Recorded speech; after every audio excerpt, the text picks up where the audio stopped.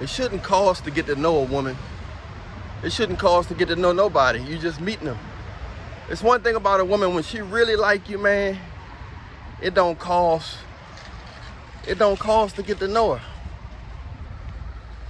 You know, it don't cost to get to know her. It don't cost nothing. When a woman is physically attracted to you, you get everything free. Or if she wants you, whether she attracted to you or not, if she wants you temporarily or for that day, or it don't matter, you know what I'm saying? You ain't gonna have to pay nothing. You know what I'm saying? So it don't matter. If she wants you, you ain't gotta pay nothing, bro. A lot of guys paying because they don't really like these guys. And that's why they paying. You know what I'm saying? That's why a lot of times they take that money or food that they get from the guy that they don't like and give it to the guy that they more so like. They might not even like him fully, but they got a little like for him. But so they'll take the food that they get, that guy trying to impress her, and another guy, he's getting more out of her than him, and he's doing nothing. You want that type of behavior. You want to get the max. You want to maximize. Not saying that you don't have to do nothing, but you want somebody to organically like you. Because if somebody don't organically like you, you know, they never gonna like you. It's nothing you're gonna be able to do to make them like you. They just gonna use you. And you don't want that type of behavior. You don't want that type of you don't want that. You don't want that type of chemistry.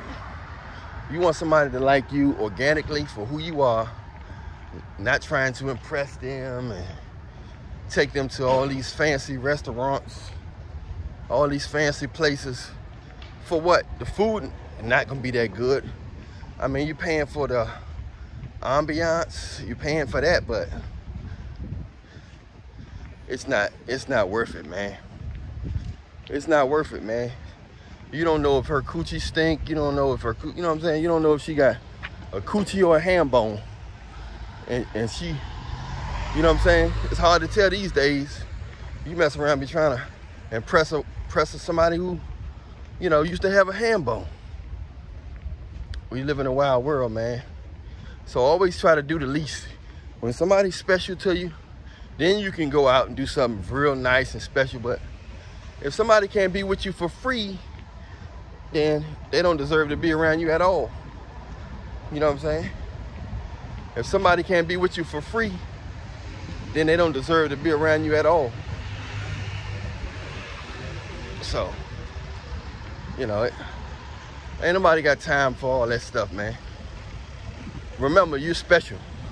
As long as you remember that you're valuable, you special, everything will be all right.